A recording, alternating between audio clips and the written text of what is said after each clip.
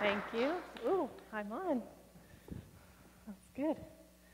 Good to be here. I've met some of you women at the women's event 6 months ago. I want this. Ryan, will you make this? Oh, I got it. My Bible's real big, so the print can be big. Wow, what a challenging video.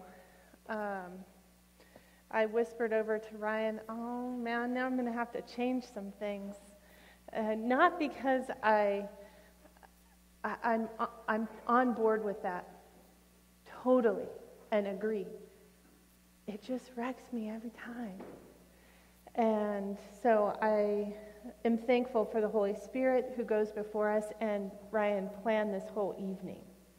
Really, from the prayers that we prayed at the table, the video, and what I know that the Holy Spirit has put on my heart to share with you.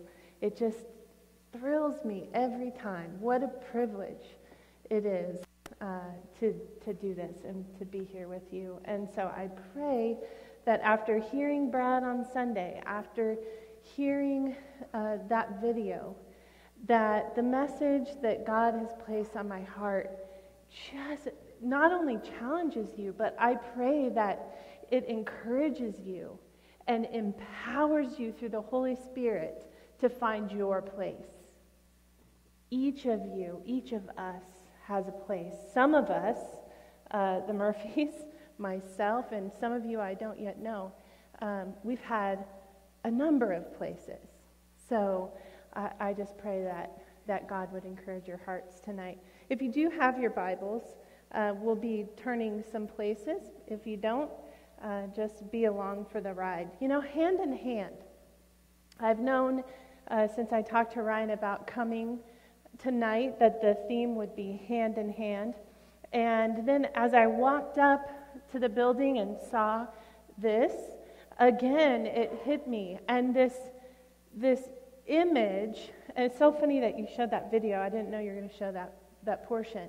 But because I turned to my husband even before we saw the video, and I said, oh, I just have this picture of us not like walking along hand in hand, but a picture of us in the body of Christ always reaching to bring someone along with us. That kind of hand in hand. Not only holding the rope, like Ryan would say, which I already am planning on talking about, but that we, no matter where we are on our journey with the Lord, that we would always be reaching to bring someone along with us. So as we think of hand in hand, and as I speak tonight, I want you to keep that in mind, because no matter where you are in your spiritual journey, if you have Jesus as your Lord and Savior, you're a step ahead of someone who doesn't know him. And so let's keep that in our minds. You know, this in itself, the fact that I'm here tonight, the fact that as a mobilizer with Africa Inland Mission, like Ryan was saying, and you representing the local church, this is an answer to prayer for us as our organization. In our breakthrough prayers this year, our prayer already came out of Ryan's mouth tonight. The Holy Spirit is doing a work in our country, in our churches, in our organizations to bring us to this hand in hand. Our breakthrough prayers at Africa Inland Mission are that we together with the church would be doing like that rope thing. And so this is an answer to prayer in and of itself. And so I want you as the local church to picture yourself, again, not just holding the rope, but being in it now. You are all in it. Each of us is part of the body of Christ, and each of us is part of the greater missions picture. So if you heard Brad Buser speak, you already know, and you already heard in a pretty radical way what missions is and why do missions. And, but I still want to start with, why do we do this missions thing anyway? And I have to say that if the Lord Jesus is the Lord of your life, then each of us should be about 3 things. Jesus made it very clear and gave us very clear commands. 3 of them are especially important in our lives for us to focus on. And we need to know what His will is in order to obey Him. If we don't know what He's telling us to do, how can we obey Him? Well, there's this great thing called the Word of God. And guess what? It's not a mystery. When I first came to Christ, all I wanted to do was to know God's will and to do it. And I struggled for so long to figure out, what is His will? What does He want from me? Guess what? It was here all the time. So I want to unpack. It's not a mystery. If you do have your Bibles, turn to Matthew 22. Like I said, I searched for this mystery for a long time. I've been in ministry for almost 20 years, or maybe 20 years. First in ministry at our church as the children's pastor, and then went to the field. I'll talk more about my missions journey in a minute, and a little bit of it. I'm glad you know some of it. But in Matthew 22, here's where Jesus tells us the most important commandments of all. I'll start in verse 34 of Matthew 22. Hearing that Jesus had silenced the Sadducees, the Pharisees got together. One of them, an expert in the law, tested him with this question: Teacher, which is the greatest commandment in the law? And Jesus replied, love the Lord your God with all your heart. You know this by heart, I'm sure. With all your heart, with all your soul, with all your mind. This is the first and greatest commandment. I'll say it again. This is the first and greatest commandment. Guess how long it took me in ministry to figure this out? 19 years-ish. Actually, I think I learned it in 2021. Again, when I burn out, trying to do all the other things. You guys, this is the first commandment. Then Jesus goes on to say, and the second is like it. Love your neighbor as yourself. All the law and the prophets hang on these 2 commandments. Guess what? That means, well, we'll get to what it means. But that means that no matter what God asks you to do, like to act out and to do with your time, that the most important thing is that you know Him and love Him. Because guess what? If you don't do that, the rest of it is burned up and doesn't even amount to anything. Jesus says, without Him, you can do nothing.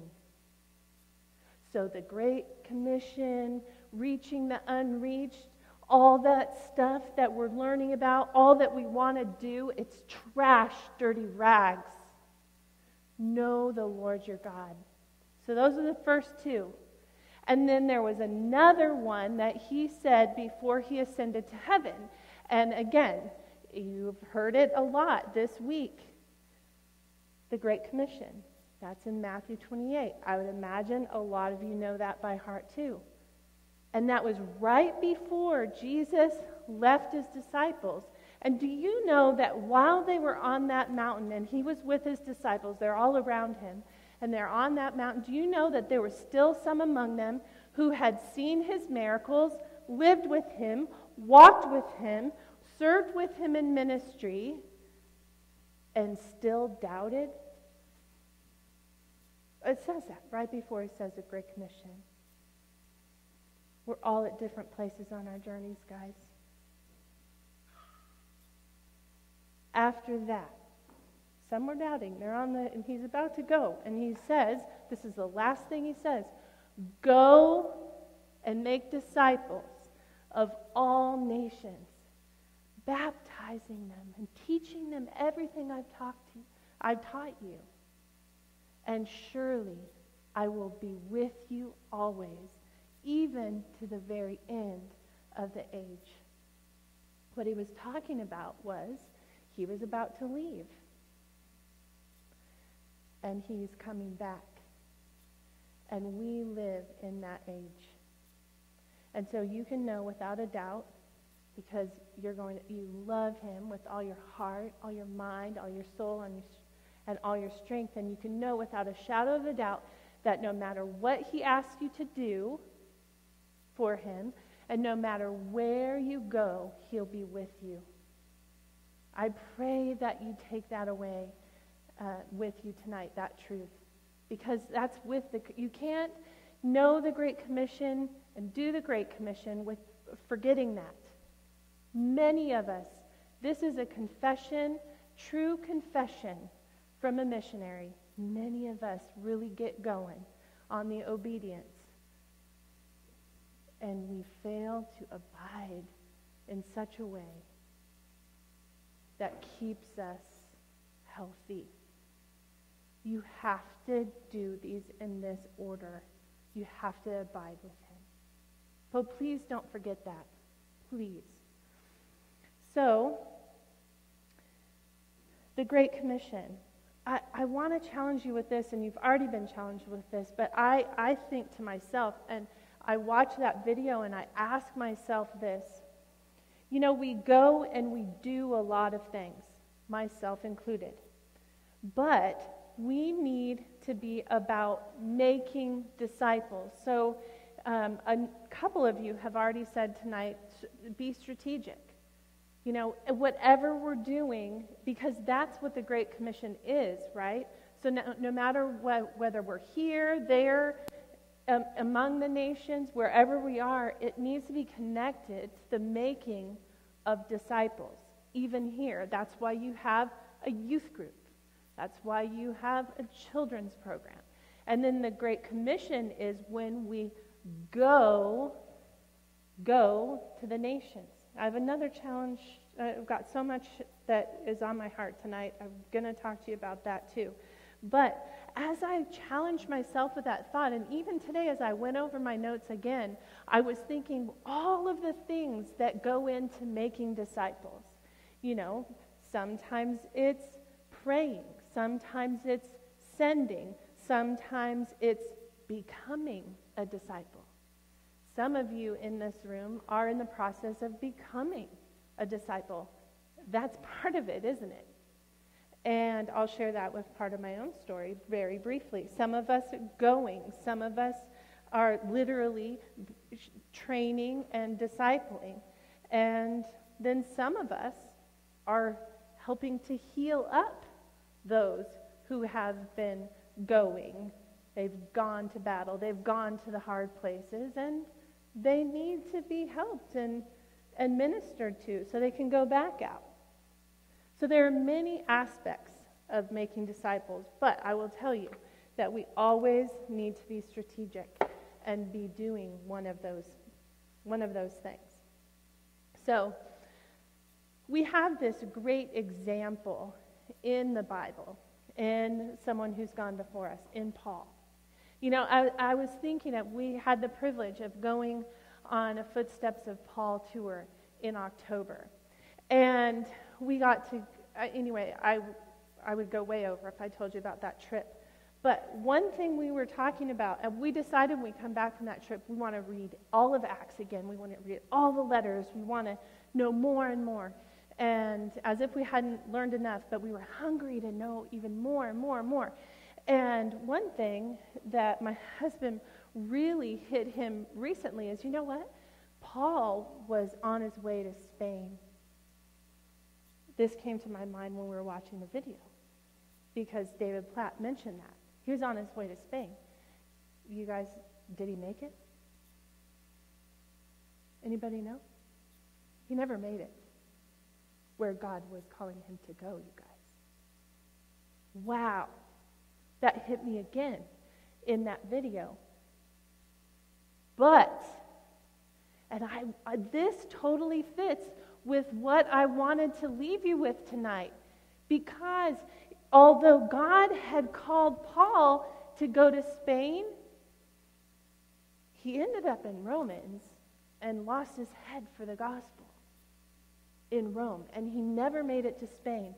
But walking everywhere along the way, Paul left transformation in his wake.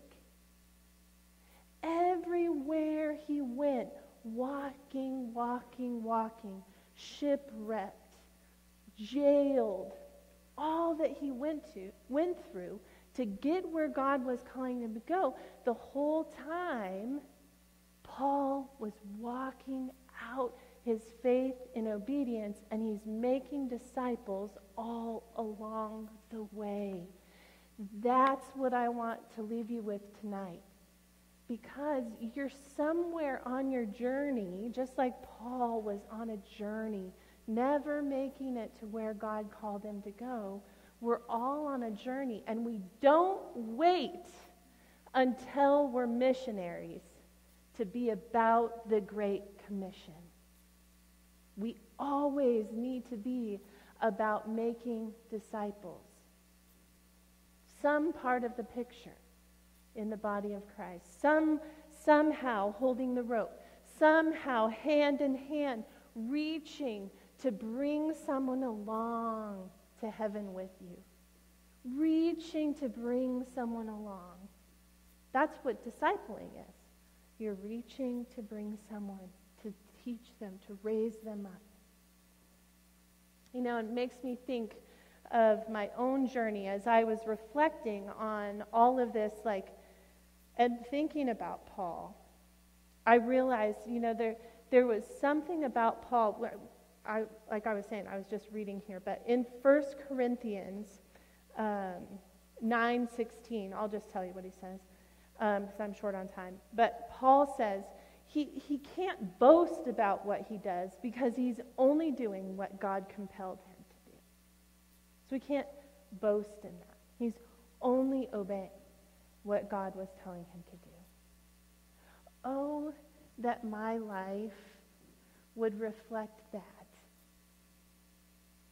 That I'm only doing what God compelled me to do. And that in doing that and in obeying that I'm leaving this wake of transformation behind me. And I got to thinking about my own journey. And my journey didn't just boom, start with being a missionary.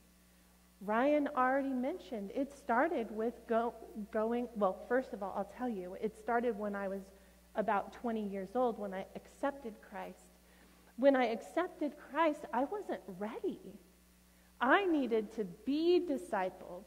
So the first part of my story was that I grew. I was a new believer, and I grew at Claremont Emmanuel. I grew up in the Lord in knowing the Word. So my first step was that I grew. That's part of it. And next, I was a part of training up. I was the children's pastor. I told you that. During that same time, my late husband and I, we went to serve. Also, Ryan mentioned this. We went to serve in Uganda. And we served short term. And I like to say, because it rhymes, that we served and observed. That time was all about observing. And really, that's where I got my call from God to get on board.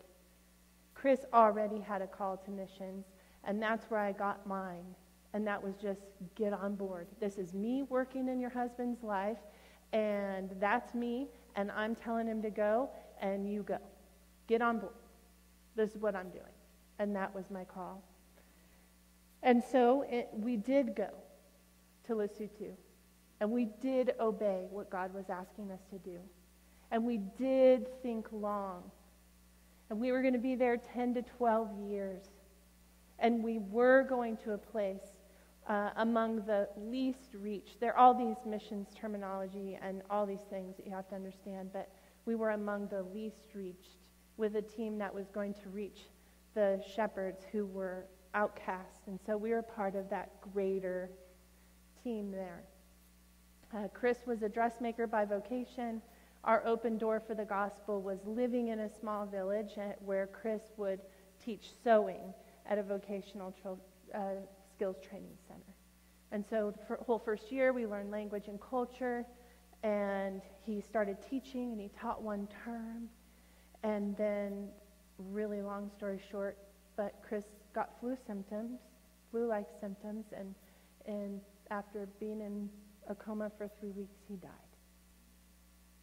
And what we thought was a long-term commitment was suddenly only 19 months. That's a plot twist that you can't really wrap your head around very well. So this is one, I just so appreciate Paul's journey and looking back at it, because really all of us should know when we step out in obedience and we are doing what we've been asked to do, we don't know the outcome. So all along the way, it makes a lot more sense that we're just abiding in Christ, that we're loving him with all our heart, mind, soul, and strength. And no matter where in the world we are, we're loving our neighbor. Guess what? All those countries, those red countries, those people are in San Diego County. Are you loving your neighbor? I'll tell you what, when I start out on my morning walk, I'm convicted every single day. I want to cry because I feel so bad. Like, I don't know how to love my neighbor. My neighbor is the second largest mosque in California, and I don't know what to do to love them well. How do I love my Muslim neighbors? How do I even know them? I don't know. I don't know yet. Guys, they're here. Start now. Be about the Great Commission now. So after I went, guess what my next thing was that I had to obey? I had to suffer. And sometimes our obedience leads to suffering. God promises that he brings life from death. That's his promise. And he promises to use suffering. Do you know what some of the world's greatest revivals, even today was on a meeting with one of our workers who lives in Tunis. And he was telling us about what the Holy Spirit is doing there, how people are coming to faith, how they're being bold and doing outreach in the city. And these kind of revivals come from suffering, guys. And these people, when they come to faith, it's not just easy, happy, come to our nice church. It's like, sign up and die. God calls us sometimes to suffer for him. And then next, I was in a support role. And that was part of discipling too. Those missionary kids, the students who were there, and we were together part of an important piece of the going and the strategy. And then after that, coming back here, now I'm part of mobilizing. Another piece that I felt, I'm going to be open with you and say that there was a long time I felt shame for only being a mobilizer because I wasn't among the unreached. Guys, please ask yourself this question. Not, am I doing what they're doing? Do you get me? Not am I doing you can name the missionaries, because on the tables are Brad Buser or, Michelle Lapp, whatever the name is. You shouldn't be asking, am I doing what they're doing? You should be asking yourself, am I doing what God has asked me to do? Have I found my part in the Great Commission? Have I found my part in the body of Christ? And am I obeying what God has asked me to do? Those are the questions we should be asked. That's the question we should be asking ourselves. And then out of that, I mentioned the word transformation. Is my life leaving a wake of transformation behind me? Because when you die, what do you want to leave behind? Things? I just had one of my 49-year-old friends die. None of that matters. Nothing you have matters. Tangible, your things. But are you leaving a wake of transformation behind you?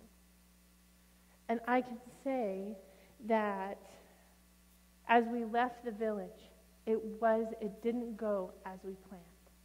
But I want to read to you a message. In closing, I want to read to you a message from one of our language helpers. His name is Kotalo. Last year when I was, I'm married again. You can read the details of my story in my upcoming book that went to print today. But my husband, Brent, is here with me. And being remarried is the fulfillment of many of God's promises to me, but it's a very clear picture of joy in the midst of suffering. It doesn't take away the pain. It has given me joy in the midst of it. And so sometimes I still hurt. This is my hurting season right now. Chris died on February 16th, 10 years ago. So I was missing him a couple years ago, and I thought, it'd be so cool if I could write a letter to heaven, or if I could, can you imagine if you could text heaven, or a call, just a quick call. I'm happily married. I know that Chris is in a way better place, and all of that gives me great peace. But I just want to talk to him sometimes and give him an update. So I did that, and I posted it on Facebook. I put it out there. Maybe, I don't know. I'm absolutely sure they don't read Facebook in heaven, but absolutely sure. Positive. But at least my friend Kotalo in Lesotho is on Facebook. And he read the letter. And he gave me the peace that I didn't know. I didn't know that where everything was in the village. We haven't been back since we drove away 10 years ago. And so he wrote this, and this is what I want to close with, and then I'll just remind you. He said this: "Your faith and your family to God, it's so amazing. I remember those days visiting your house at Mutamong. As a young man looking for a good example, the faith you have in Christ, the life you sacrificed for the kingdom of God, your love for the people. You did what Jesus would do. We always remember and are praying for your family. Your faith has made us grow and be faithful to God. It's hard, but you and your husband showed us how to trust and serve God no matter what. It's not easy sometimes, but Jesus didn't say it would be. Dying is a gain. To live is Christ. Yes, many shepherds are getting saved and being baptized in the name of Jesus. Mutamong people are getting saved too. You did a big job, and I'm sure Chris, his name there was Ndate Tapang. I'm sure it makes and date de bon, happy. And Jesus never stops saying, well done, my faithful servants. May we get encouraged and persevere till we see Jesus face to face too. Guys, not unlike Paul, we never met our goal. We were only there 19 months. We had barely learned enough of the language to have a conversation before Chris died, and then we left. Do you want to know really the main thing and the biggest thing we did while we lived in that village? Because we were barely learning the language. We loved our neighbors. We loved our neighbors. Love the Lord your God with all your heart, mind, soul, and strength. Number one, know him. You can't obey him if you don't know him. Love your neighbor. You have neighbors from Afghanistan. You have neighbors from Somalia. Those red nations, they're here.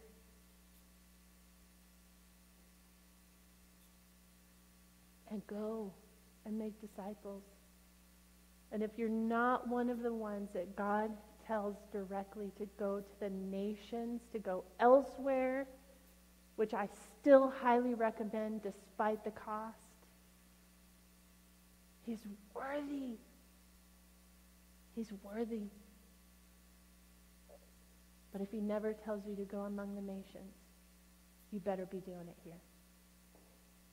Find your part. Find your part in the Great Commission. Grab someone's hand and bring them along with you to heaven. That's what it's all about. Amen.